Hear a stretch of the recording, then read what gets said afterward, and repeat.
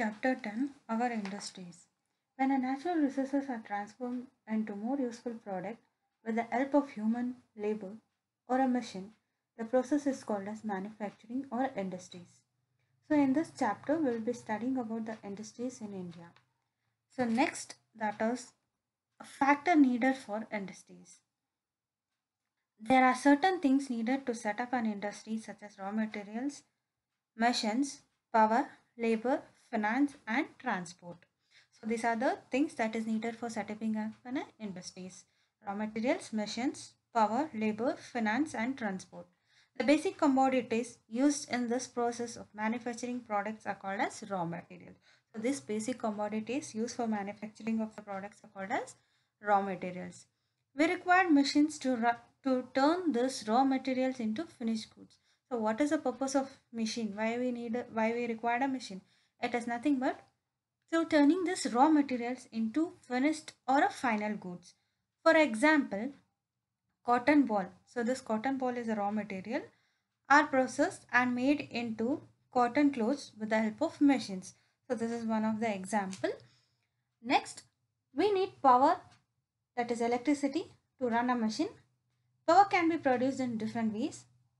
That is thermal power is produced from coal, gas or oil.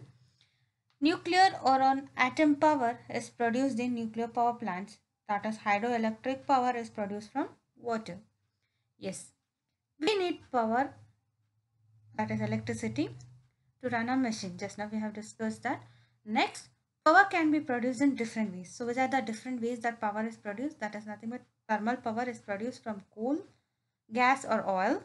Nuclear or atomic power is produced in nuclear power plants. Hydroelectric power is produced from water. Industries need people who can think, plan, design, and finally make a product. So industry required a persons or a people. So which kind of people they required?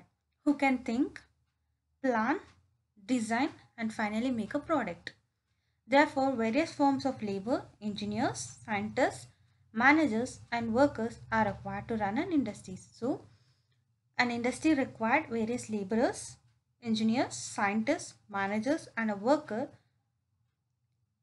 are required to run an industries. Money, that is nothing but finance, is most of the important resource for setting up an industries. The last factor is transport. So which is the last factor? That is nothing but transport, which is required to bring a raw material to the factory and send finished product into different parts of country.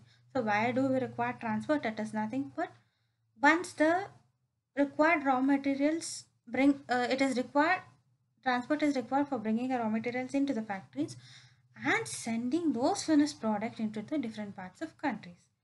Next, we shall be discussing about different categories of industries. Industries that use agricultural products as a raw materials are known as agro-based industries. So there are cottage industries, small scale and large scale industries. So there are three different types of categories of industries. First one is cottage industries. These are very small industries. They are set up by people in their own homes and require very few workers. So cottage industries are small industries which is set up by people in their own homes and require very few workers. Machines are not required, only simple tools are required. For this cottage industries, machines are not required, only simple tools are required. Next, second one is small scale industries. So these are small industries which is use of small machines and employ more people than cottage industries. So the small scale industries require more people compared to the cottage industries. Next, such industries make a product like electrical, plastic goods, furniture and handloom clothes. And the third one is large scale industries. So this large scale industries are very big industries. Thousands of people work here and large machines are required used to produce goods in huge quantities. So small scale industries require small machines, but large scale industries require large machines and thousands of workers to produce the goods in huge quantity. For example, cotton, iron, steel and shipbuilding. Next, we shall see what is the importance of these industries. So what would be the importance of these industries is nothing but cotton textiles. Industries in India are very important because India is one of the leading producers of cotton textiles. Some important centers of this industries are Mumbai, Ahmedabad, Kanpur and Kolkata. We use many things made up of iron and steel in our daily lives. Iron and steel plants are located in area where raw materials like coal, iron ore are found. Some of the main centers of this iron and steel industries are Jamshedpur, Vishakhapatnam. It is a basic industries which supports many other industries. Next, the main centers of automobiles of industries are Mumbai, Pune, Chennai, Kolkata and Nasik. Next, what is this electronical goods? It is industries are based mainly in Bengaluru, Mumbai, Chennai and Hyderabad.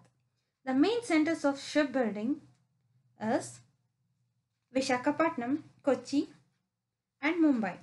The engineers of these industries that manufacture tractors, pumps, cranes, telephone and other machines are located in the place like Mumbai, Bengaluru and Hyderabad. So these are the some of the importance of this all three industries, that is large scale, cottage industries and small scale industries. And some other more importance of this industries in India are those which produce paper, sugarcane, cement, fertilizers, aircraft and glass.